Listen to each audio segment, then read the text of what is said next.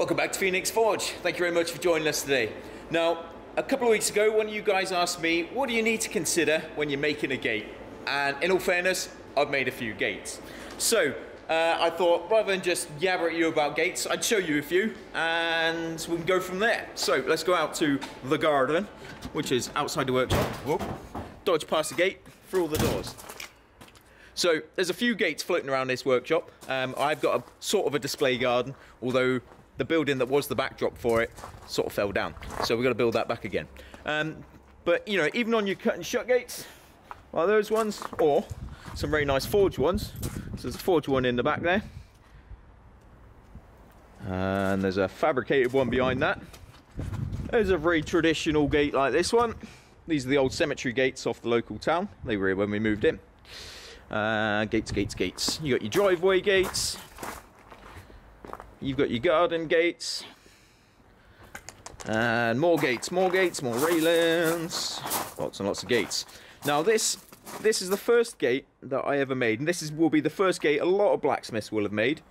Because this is actually the Hereford College gate. And I made this as a student on my second year. I think it was my second year of college. We made this one. And there's lots of traditional techniques. So, on a gate, the things you want to be considering are function. You know, the main function of the gate is obviously controlling access for people. You know, preventing things like your dogs and cats from getting out on main roads and stuff like that. And there's a few features in this gate, which I can show that quite nicely. So you've got your main uprights, you've got your decorative infill at the top. On your lower half, you've got the intermittent bars, which are these skinny ones, and they're called your dog bars, and they're in there exactly to keep your dog out. This gate over here shows that again. You know, you've got your top section, your mid bar, and then lower down, you've split the difference with your dog bars, which is quite handy. Obviously, you've got latches and catches and hinges, and all those useful things that actually make a gate function and work. On the back style here, so if I go down to the back style, this gate has a journal, which is a very traditional way of hanging gates. That's how I do most of mine. And then on the bottom, you've got a pin which goes into a socket. Now, it's not very clear to see on this steel frame. Most of my gates out here are mounted on steel frames because we take them to shows and bits and pieces from time to time when we're not in COVID lockdowns. Get back up. And different latches and things. Right, so what else do we need? Now, one of the main functions of a gate is obviously we need it to hold its shape. And for that, we need to factor in things like triangulation. On a small garden gate like these ones, it's not too much of an issue. But if you're doing something that's a lot bigger, then triangulation becomes a big problem. That row of circles on this particular gate, they help with that. You know, they're pinned in 4 places, and they prevent the gate actually twisting diagonally and sagging towards the center. I did a set of bronze gates many years ago when I was working up in Hereford for a client, and it wasn't my forge. I was working for somebody else at the time, and the gates themselves had been designed by an architect who didn't know much about gate design, and they were about a ton of leaf, but there was absolutely zero triangulation in the whole thing, and as a result they sagged in the middle and clashed, and we had to fit wheels, much to the amusement of the electricians that were on site that were supposed to be doing the automation system for us. So what else have we got? Obviously, you've got your artistic side of gates as well. You know, most customers don't want something that's just plain and boring anymore. Well, some of them do, because they're more worried about price than anything else. But you know, you can have any design really when it comes to your gates. Anything from Art Nouveau, Art Deco, to more contemporary stuff. And all the rest of it. Right, let's go have a look at another gate. Now, you've got your very simple farm gates. Probably the original gate. There's probably some traditional ones on the farm somewhere. If I went floating around in the hedgerows, I'd find a couple of traditional gates busy rotting into nothing. But they all work on the same principle. You know, you've got 2 hinges typically, sometimes 3 or more depending on the size of the gate. Then you've got a latch. Hello cows, nearly dinner time at the zoo. And if I go all the way out this way and I don't fall down the cattle grid, I'll show you something a bit more exciting. So this is an estate gate. These ones are actually automated. So there's a ground box down here that holds the automation system, and then with the click of a button they open and close, or they would if the Sparky turned up and did the electrics. Up the top here I've got an adjustable arm that sticks out and holds the gate on the journal, And then down there, the automation system. This is quite a clean automation system, this one. So it's quite a small mechanical box. And then all you've got at the top is that small arm that sticks out maybe about a foot and holds the gate there.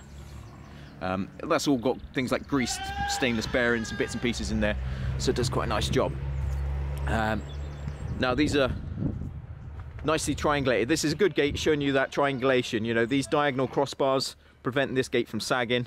This gate is about 4 meters wide, so it's fair old size, this gate.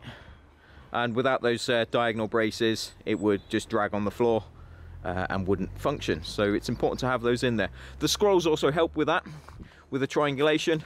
As you can see, they come up, they may be artistic, but there's a rivet just here, and that's helping to brace that corner and prevent it from dropping as well. So, you know, all that scroll work you see on all the old gates does serve a function. And there's another gate up here somewhere. Now that gate obviously is an automated system, so it doesn't have latches and catches on it, because that's all controlled electronically. This is another gate I did a few years ago. Bit of traditional scroll work up the top, some twisted finials, nice bit of repoussé on this one. We do enjoy a bit of repoussé from time to time.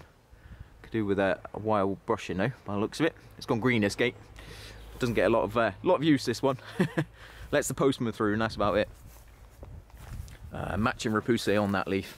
And again, you know, this one's on traditional journals. Goes into a bearing at the bottom, down in the ground there.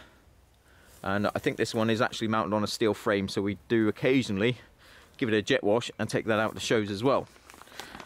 So there's quite a few different gates, and there's lots of different things to consider. The main one is functionality, controlling things like access, as I said, and preventing, you know, people you don't want getting through, or your animals getting out. This gate on the yard obviously stops the gate is primarily there to stop the cows getting out, or when the goats jump over the cattle grid, it prevents the goats getting out, which happened on Sunday and I got in trouble. The other main one with the gates is obviously safety.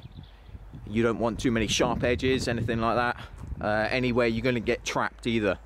So at the moment this gate has what you can see is steel box section posts.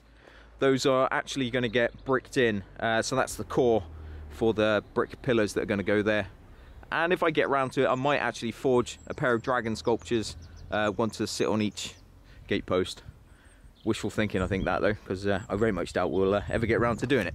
But that's the plan. We're going to get round to it eventually. I'm going to get some time, if I ever get time, and make some nice little dragons. I saw some cool ones that had been done in stone a few years ago. And I thought, well, I'll make some nice dragons, and that'd be a nice way of finishing it off. So, hey cows. I say it's nearly feeding time. The goats and cows are going to want some grub. So yeah, that's pretty much it for gates. So I've shown you a few of the different gates we've got floating around the workshop and out on the farmyard. You know, it doesn't matter what size or style of gate you're going for. The three main points are functionality, obviously aesthetic design, and safety when it comes to them. Whether you're doing huge automated gates, working in solid bronze or stainless steel, doesn't really matter. As long as it functions, it you know, controls the access, be it vehicles or animals or whatever you're trying to keep in, and that you're not going to kill someone in the process, then you pretty much nailed it. Obviously, you've got to worry about things like levels, you know, what you're attaching the gate to, all sorts of different bits and pieces. The oak tree gate that I've showed in a couple of my previous blogs, we're hoping to go out and fit that this week. So next week, what I might do, if the client's happy with me filming it on site, is talk about some of the points to do with gate fitting and safety and the functionality out on site as well, so you guys can get a bit of a look at that in depth. Hope you guys found this interesting, and we shall see you next time at Phoenix Forge. Cheers guys.